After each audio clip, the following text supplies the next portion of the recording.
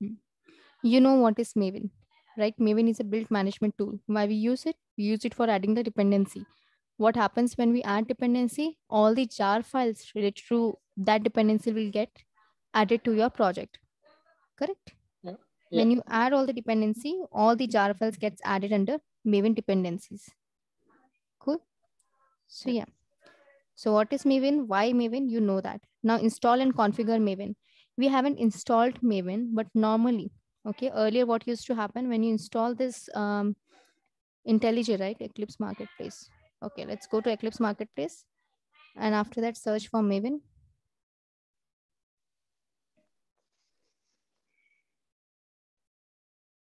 Nowadays, the advanced Eclipse actually automatically gives you Maven support. So you don't have to individually go and add it. But earlier, it was not the case. You used to create the simple Java project, but then later on, you used to add the plugin for Maven if you want to give support of Maven to your project. Okay, so let me show you how Eclipse is handling it directly, like without any plugin nowadays. Okay, let's see. It got hanged. Hmm. If you look for Maven,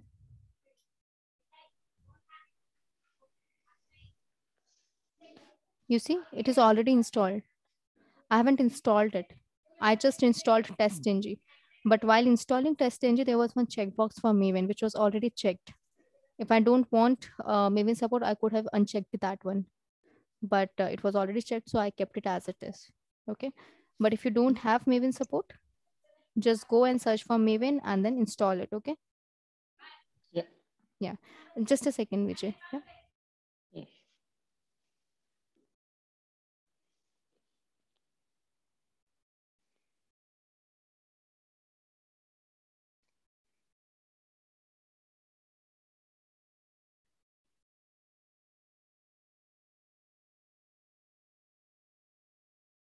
Yes, Vijay.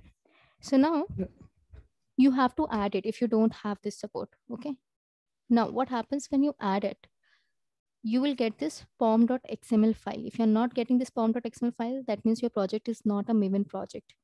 Okay. Okay. Now, one more thing here. Um, if you don't have pom.xml, there are two ways. You right click on your project, go to Maven. Mm, okay, one second. Not Maven, configure. Yeah. Go to configure and then convert to Maven project option you will get here if it is already not a Maven project. So let me show you. This project is not a Maven project, right? There is no M above it. That means it's not a Maven project. It's a normal Java project. So what I'll do, no, this is Maven. This is Maven project. Pom.xml is present here. Okay. Let me create one dummy project. Let me just create normal Java project, okay? No Maven project. And I'll name it as demo.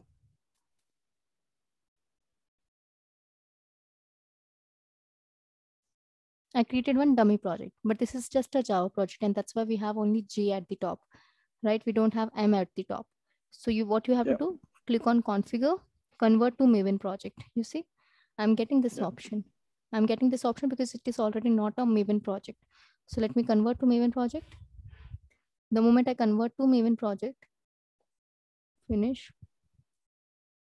Now it is a Maven project, so you will get pom.xml. Earlier it was not there. Okay. Okay. And then you can remove this thing if you want to. Otherwise, you keep it as it is. Just uh, take this project to the next line and here add all your dependency. Clear? Yeah. Yeah. Okay. So now you know how to install and configure Maven. Now, creating a Maven project, we are doing it from very first day. So you know that, how to do it. Yeah. Importing Maven project into Eclipse, if I'll give you this project, okay, suppose this is my project and someone gave me this project, how to import it? From pendrive, I can take it into my machine. But from my machine, how to take it into workspace? That's a different story. So let me show you. Suppose this is my project. Okay, let me copy it. Okay, let me go to properties. Let me go here. Let me create a copy of it. Copy, paste item.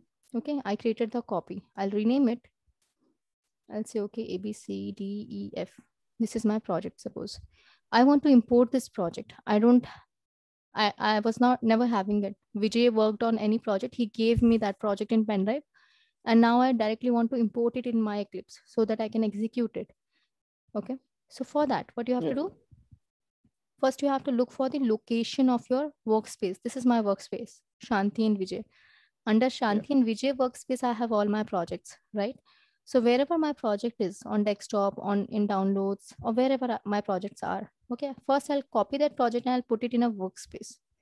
Inside this workspace folder, Shanti and Vijay, okay? You go here, you see Shanti and Vijay folder is there, and inside this I kept my project ABCDEF. Now how to take this project here? That you have to do it like this. See, cancel everything. The project is already in your workspace. Go to file, say import. And importing what? A general project, existing project into workspace. Click on this. Next, browse. The moment you browse, you'll get this option, ABCDEF. Open, select everything, and finish. Okay, the moment you finish it, you will get this project here, and now you can work on this project, which was of Vijay's actually, but now this is your project. Just clean your code so that all the Maven repositories are, Maven dependencies are not there, right? The moment you will clean it, even though in pom.xml you have all the dependencies, but still there is no Maven dependencies added here. So to add that, you have to clean your project. So the moment you will clean your project, before cleaning, just save it first. After saving, just clean your project. Clean. The moment you'll clean it, all the jar files will be added to your project. See this, it got added. Clear? Yeah. So this is how you have to do it. The very first step is take the project. Even you can take it in a zip folder or you can take it without zip. Unzip it, put it in a workspace. And then in that workspace, from that workspace, you will import it. Clear? Yeah. Simple step. But just by importing, it will not work because you need that Maven dependency. So you have to clean your code. Clear? Yeah. Okay. Now, so you know how to import the Maven project and what happens when you directly import it and what is the use of it. If instead of Maven, I would have been using normal Java project, I had to add all the jar files manually instead of, just because of that POM, it became very easy. I just have to clean my project and all the jars are ready with me. Correct? Yeah.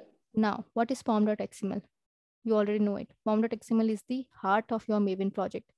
If you don't have pom.xml, that means you will not be able to add any dependency, any plugin, any jar file, nothing. If your project will not see this pom.xml, your project will not execute because it will not get all those jars and plugins which are required for execution of your code. Clear? Yep. Yeah. Okay. So you know this, what is pom.xml? Now, adding dependencies to pom.xml, you already know it. Correct? Now, there's one more topic where you have to execute your code with Maven. Okay. But to execute your code with Maven, you have to learn TestNG first. So let me show you what is TestNG. Okay. Let me unmark it. Okay, done. Now let's switch back to TestNG. Now, what is TestNG? Let me close everything. I told you, right? What is TestNG or not earlier? Or we were working with JUnit? Okay, let me check. Maybe I don't remember. Which unit framework we are using from starting? JUnit or TestNG? TestNG. TestNG? Are you sure? Yeah. Yeah. Test output? Yeah, TestNG. So you know, right? This is what is this TestNG.xml? You can add multiple tests inside it, right? If you know this, the TestNG.xml is nothing but a collection of test cases you can execute because of TestNG.xml. There is one more way. Okay. Yeah. You know what is pom.xml, you know what is testng.xml. Testng.xml is for collecting all your test cases. Pom.xml is for adding all your dependencies and plugins. But there is one more task that you can do with pom.xml, and that is You can execute your testng.xml with form.xml. I think last time I did that, right? Or not? Not sure. I think I did it with some other batches. Okay, no problem. No problem. This is Selenium project. This is demo project. Let me delete it to avoid confusion here. Okay, no problem. So if you see under this pom.xml, okay, under that this pom.xml, till now you were adding only dependencies. There's one more thing that you can add to execute your testng.xml. So what is that thing? Execute your code with execute your testng.xml with pom.xml. There is a 4 lines of code there. Okay, let me directly copy paste it. Wow.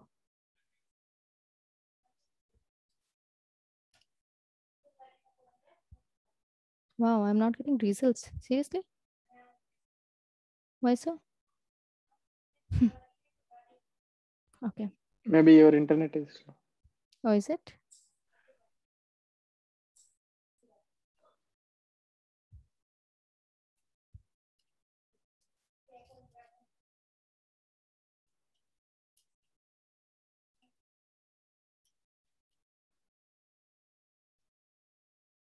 Okay. These are very small 4 lines of code that you have to copy always. So keep it with you. Uh, this is the code. Where is it? This one. Okay. Yeah. From this build to build, you have to copy, nothing else. Just copy this from this build to build and paste it in your Eclipse. Go to pom.xml. After this dependencies, okay, paste Yeah. it here. Okay, one second.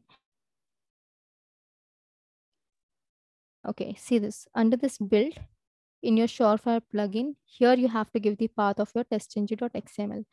So what is my path? My path is this. Let me go to properties. Let me copy the path. Cancel. Let me paste it here. Okay, so what we are doing? Normally you used to execute your code like this, directly testng.xml execution, right? But Yeah. this time we are executing testng.xml with pom.xml. Okay, why we are doing it? That you will understand when we'll learn Jenkins. But why, if our code is executing directly with testng.xml, why we cannot get satisfied with that? There is a reason, because um, Jenkins does not support that. Jenkins needs pom.xml. Okay, so we should know how to execute your testng.xml with pom.xml. So now that I have given the path of my testng.xml, that I have given in pom.xml. Okay, so let's execute it. I think it's gonna give error, but let's see. Now if I have to execute pom.xml, I'll right click. I'll say Maven. Sorry, run as. Maven build will also work. Maven test will also work. Okay, here you have to write a code. You're gonna execute it, but there are multiple ways of executing it. First thing, okay, one second. Ignore these goals for now. I'll explain you what are Maven goals. Okay, for now, let me just write test and apply and run. Let's see if it executes. Okay, it is doing something. It gave you error. You see, it is Yeah. giving you some error while executing your testng.xml. And every time you will get this error that source and target options are not compatible. So for this, you have to add one code. Okay, you have to forcefully make the versions of your source and target same. Okay, so before this is Maven show of our plugin we have also added. You could have uh, um, leaved it also, like there's no compulsion that you have to add it, but if you have added, you should know why you added it. So if you see, this is a plugin which I have added. Under plugin tag, I have added under plugins, I have added plugin. So what is this show of our plugin used for? It is used for creating different type of reports at the end. May it be HTML report, may it be text report. Okay, so for generating reports, we use show of our plugin. Simple, nothing else. So if you'll remove it, the only impacted area will be your reports. Clear? Yeah. Okay. Now see. Now let's see this Maven Surefire plugin. I think this is the old version. Let's go for the latest version. Okay, go to Maven repository. This one, search for Surefire plugin. Okay, and go here and look for the latest one. So latest one is 3.00 M7, which came in June. Okay, let's copy this. Let's come here and change it here.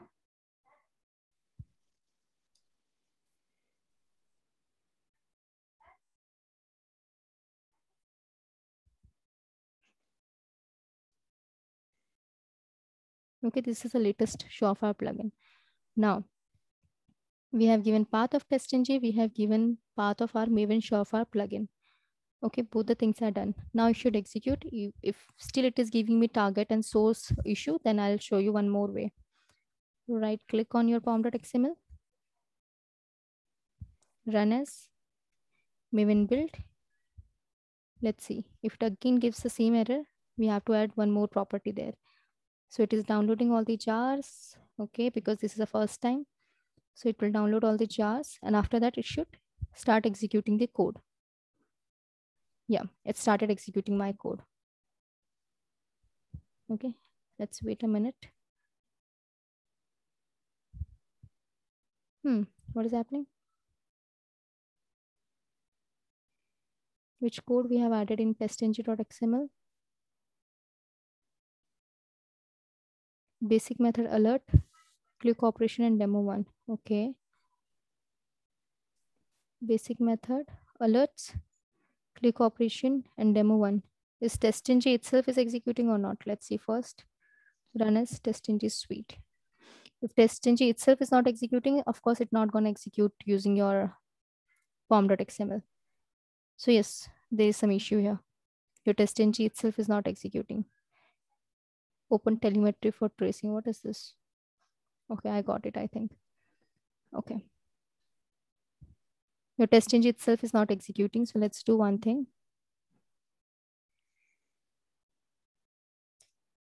Open any of the code. Suppose demo one. What is there in demo one? Yeah, I knew this is the issue. Okay. Take this one. What is it? Multi-frames. Go to your testng.xml and here basic methods, instead of alerts, write this multi-frames. Okay, I did some changes in alerts because of which that code was not executing. Okay, so ignore that. Now see this. Basic methods dot multi-frames is a class which I want to execute using testng.xml and later on with pom.xml, which is Maven. But to execute something with pom.xml, first I have to see if it is executing or getting executed with testng.xml or not. So let's say this. Let's execute this. Testng.xml first. Run as testng suite. Okay, this one got executed.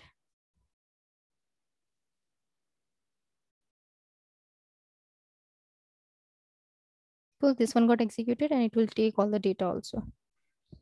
Okay, it will fail pass. That is not our concern, but it should execute. Yeah.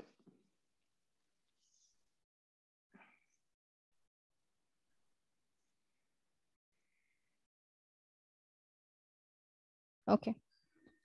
Okay, so it got failed, maybe some ID or some XPath issue, but it got executed. In the same way,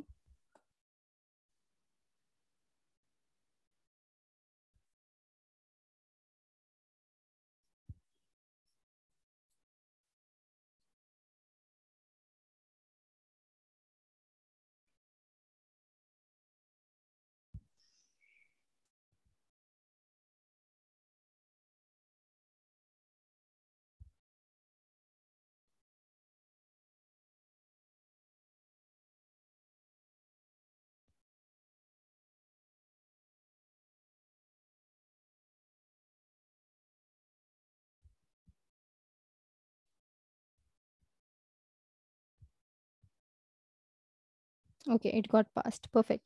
Now let's execute this testng.xml using pom.xml. In pom.xml, we have given the path of testng.xml, and let's execute it using pom.xml. So right click, run as Maven build. It should also do the same thing. It should start the test. Yeah, Chrome started successfully. That means it is working. Okay, in case it will not work, you have to add those 2 lines of code which I was telling you. So I'll show you that just a minute. So this is one of the important interview questions, that how you execute your test cases using pom.xml.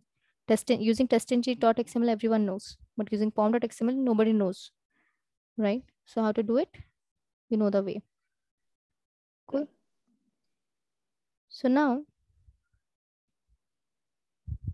okay, everything got passed, build success, failure 0, test execution 1. That means that got passed.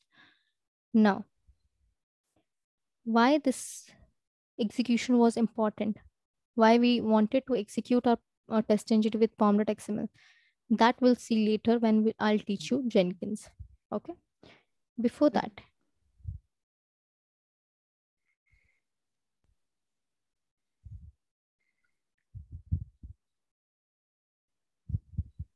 have I already completed this annotations of testng or not? No. Not even the simple annotations like before test and after test? No. Okay. I taught you about JUnit or not? JUnit, no. No? Okay. See this. Good. Now what we'll do is, what is JUnit and what is testng? Okay, that's a big question. Now I taught you testng from starting, and while teaching you, I told you that it's a unit testing framework. Why we needed unit testing framework? So that there will be no dependency on the main method. Every method should be an individual method, and there should not be any need of creation of main method. Correct? Yeah. Yeah, remember? Every individual method is an individual unit. This is what unit testing framework says. There should not be any dependency of one method execution on another. So earlier what was happening, if I want to execute addition method, it was compulsion for me to call it in the main or write it in the main. Then only I was able to execute it. So that dependency we have removed. Okay. So let me create one Yeah. project for you, a different project. Okay. File, new project. And this time I'm creating Maven project.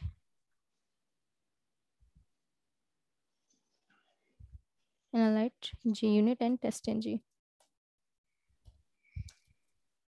What is the difference between them? We'll see that. Okay, I think spacing is not allowed, underscore is allowed. Okay.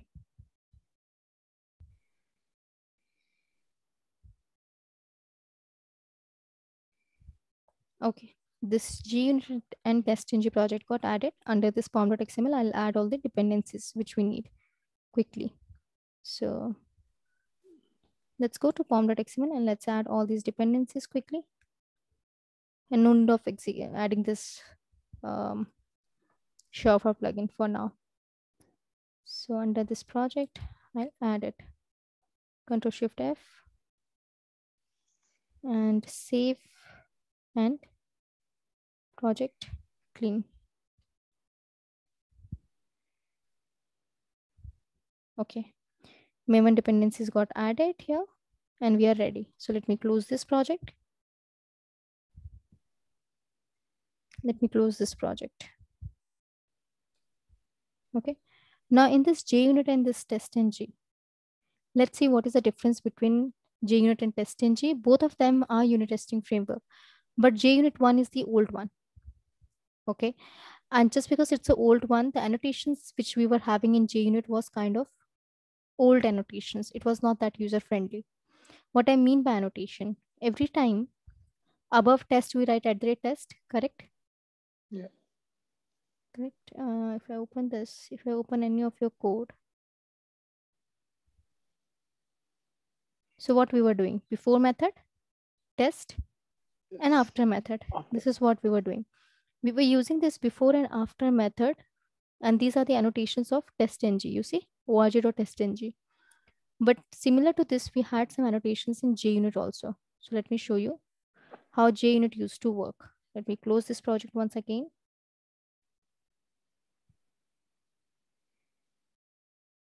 Okay, now focus on only one test case. I'll right click, new. I'll not create class. Okay, in source, I'll not create class. I'll click on other. I'll go to, oh, okay. Okay, one second. Right click, new. Let's create on package first. Package is for JUnit code. And in this package, I'll create new.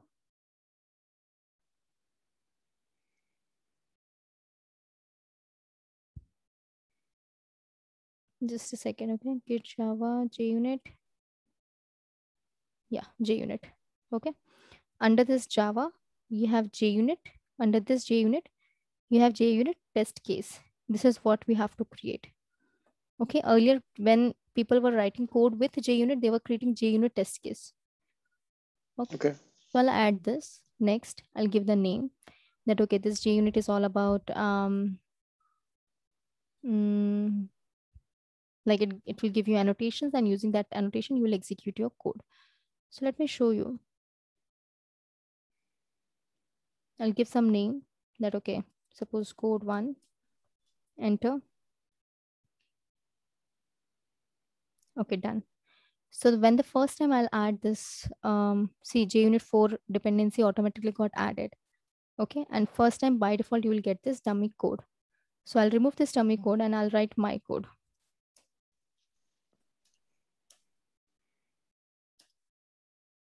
And I'll write test 1. Suppose this is test 1 method. Okay, now you see this, that there is no need of main method because we have prerequisite and postrequisite. You already know this, correct? Just because it's a JUnit code, you will right click, run as, you will get the option of JUnit test. Earlier, what you were getting? TestNG test. Now what you are getting? JUnit test. Getting it? And why you are getting it? Because if you see, everything related to JUnit got added. org.junit.test. And that's why you're getting the option of JUnit. Even if you remove this, it does not make any sense. Okay, see this. You imported the jar files of JUnit. That's why your code is considered as a JUnit test case. Okay. Now, if I execute it,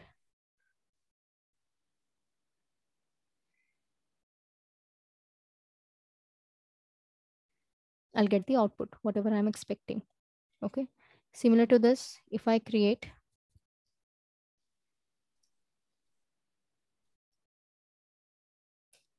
before method, and above this, I'll write @before. So now you see, it is giving me a total 6 options, out of which this is from TestNG, this is from TestNG, this is from TestNG, this is again from TestNG. Only this one and this one is from JUnit. So I'll choose the before one. Okay. So you can directly write like this also.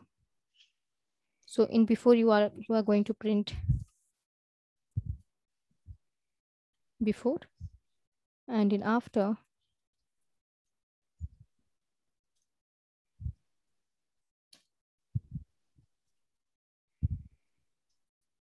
I'll print after.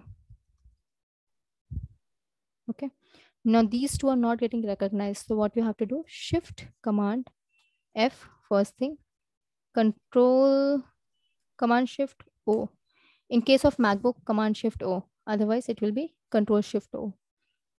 Okay. So the moment I press Control Shift O, these 2 lines got added here, and all the errors are gone. That's a shortcut to add all the important files. Clear? Okay. Yeah. So now in TestNG, we have annotations like this: before, after, test. But in JUnit. But in TestNG, we have very advanced annotation. For example, before test, before class, before method, all these annotations we have in TestNG that I'm going to teach you now also, okay, in some time. So now if you execute it, see how you get the response. Run as JUnit test. See, whatever is in before, that will execute before, then test, then after. Okay. So the same thing they have used, like the TestNG people, and they created such a platform which is more user friendly, which is very less confusing. So nowadays, nobody asks you that you know JUnit or not. They ask you if you know TestNG or not. Okay, so let me close it. So we wrote the code in JUnit. Let's write the code in TestNG now.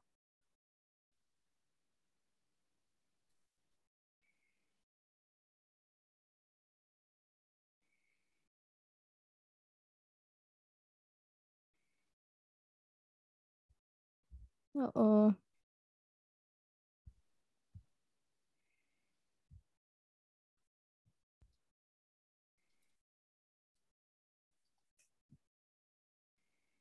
Okay, in this TestNG packet, if you see new class. So in this TestNG, you don't have to go for JUnit class. You can create your normal class. So suppose my class 1. Okay. In this class, I'll copy paste the same code. Why to write extra code if you already have it? Okay, it came here. If it came here, I'll keep this one also here. So in the source test Java, we have both the codes, JUnit code also and TestNG code also. Under this, I have class 1. So I'll copy the code of this and I'll paste it here. Okay, the same thing here, but these annotations are different. So we don't want JUnit annotation, so I'll remove it. Then it will give me error. So Control Shift O. The moment you click on Control Shift O, it will keep asking you which one you want to take. So I'll say, okay, I want to take the TestNG one this time. Okay. Similarly, Control Shift O. Okay, again JUnit one. Let's remove it. Control Shift O. Okay. By default, it is taking JUnit one because @ before is not present in TestNG. So see this, before method is there, before test is there, before class is there. These kind of annotations we have in TestNG. So before method we will add, before annotation we don't have in TestNG.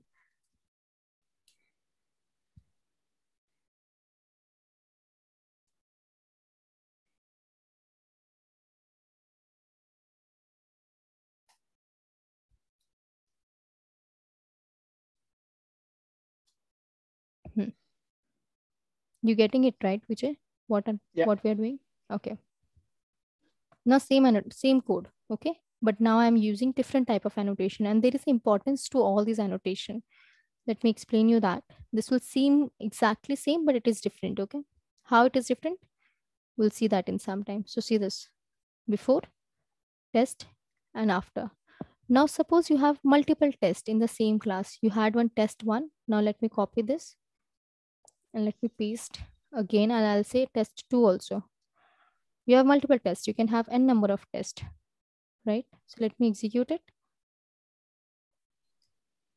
Now see the output. Okay. So for every test 1 and test 2, you see there is one before, there is one after, there is one before, there is one after. Getting it? Yeah. So that happened because of this iterate before method. Okay. Now, suppose you have two code. Suppose let me create a copy of it and let me paste it. Okay, this is code 2. So code 1 and code 2. In code 1, you have 2 test files. In code 2, let me keep only one test, which is test 3. Test 3, and they belong to code 2 file. And this will be code 2 test 3, before class, after class. Okay, now see this. I will change the annotation. I'll say before class, after class. Okay, let's remove the JUnit code. Now, before method and after method, you understood that it executes before and after each test. Now you have to see before class and after class. Now let's execute it first and let's see. Now I want to execute these two together. Then only I'll be able to see the change. Oh, 1 second. I wrote it in JUnit. I should write it in TestNG. Code 1, code 2. So these two code belongs to testng package. So let's add them in testng. So my project right now is not a testng project. So I'll convert it into testng by clicking on testng, convert to testng. The moment I click on testng, it will ask me how you want to execute. I'm saying I want to execute the packages. So it is giving me two packages. One is JUnit package, one is testng package. I'll say okay. And later on, from this testng.xml, I'll remove the JUnit code. I don't want to execute it. I only want to execute the testng one. Getting it? Yeah. So whatever code I have in this testng package, all those code will execute. Okay. Now, let me execute the entire package now. Run as testng suite. Now focus on the code. Okay. See this. Before class got executed, after class got executed, and in between the test code of that class got executed, which is code 2. Okay, code 2. So code 2 class was having before class and after class. Okay, so just for this class, how many test cases will be there, that does not matter to you. Okay, just for this class, there will be, this thing will be executing, which is written in the before class and after class. Is that clear? Yeah. Before class and after class of code 2. Before class and after class of code 2. And test method of test of code 2. Okay. So now if in this case, if in this class, you have two more methods, which is before method and after method also. So public void before method, and I'll write public void after method.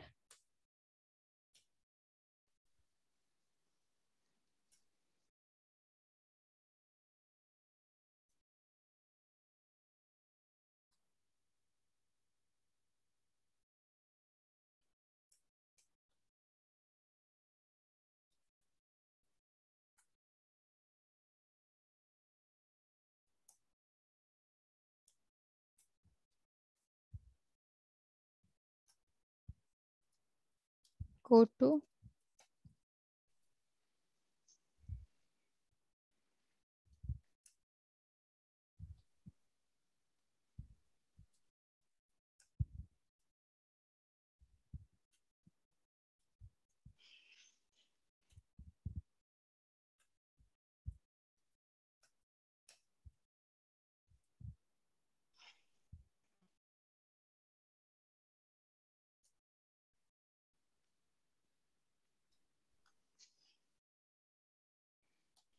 Okay, look at all the code. Okay.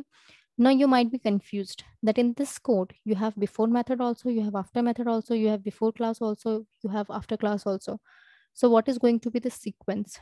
Okay. So this is a good example here. Let me execute all the code and show you what will be the sequence and why that sequence is there. So right click, run as testng suite.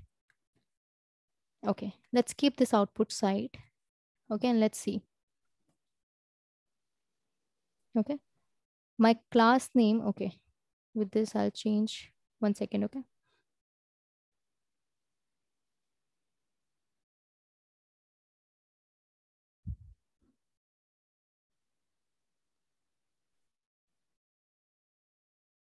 Where is rename option? We do refactor. Refactor rename. Okay, suppose this is class A.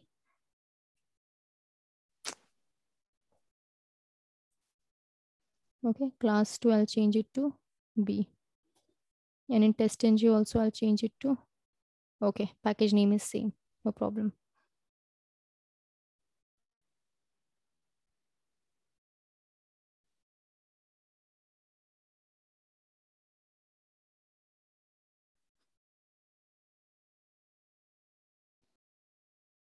Okay, save everything and let's execute your testng.xml once again.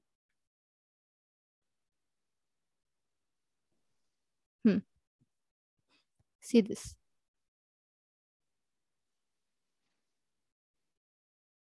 Code 1. What is code 1 now?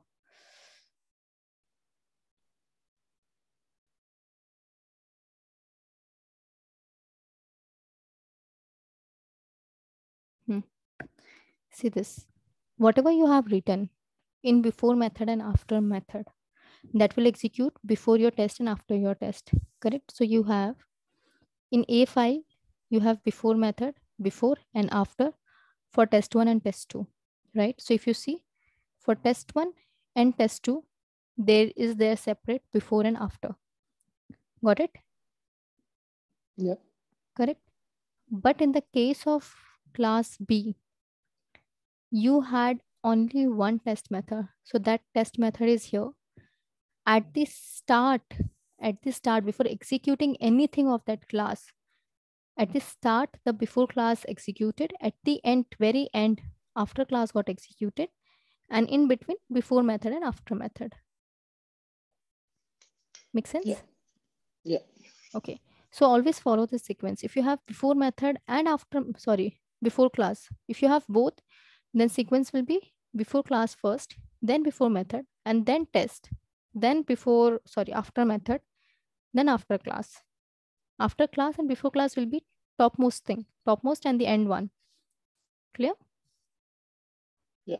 Getting it? So you understood three set of annotation now. One is @test, one is before and after method, one is before and after class. Now Yes. there are a few more annotation. Now you see the power of testng. Testng gives you even more powerful annotation than JUnit. Okay. Yeah. Yeah. Yeah. Any doubts here? No. Okay. Okay. So now let's see what is advantages over JUnit.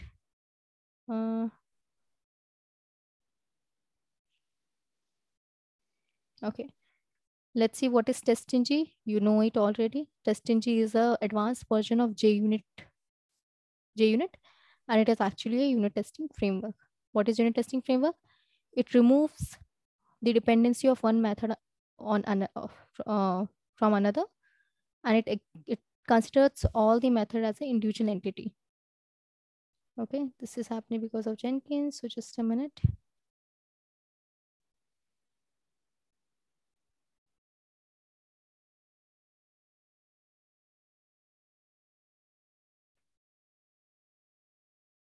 Okay. So this thing, what is testng? Advantages of testng over JUnit, it is that it is more advanced. It contains good annotation, and in fact, the reporting of testng is also very nice. So we'll see that later. How So JUnit mostly we reports. use testng over JUnit, right? Yes. Like in my entire career, I never used JUnit.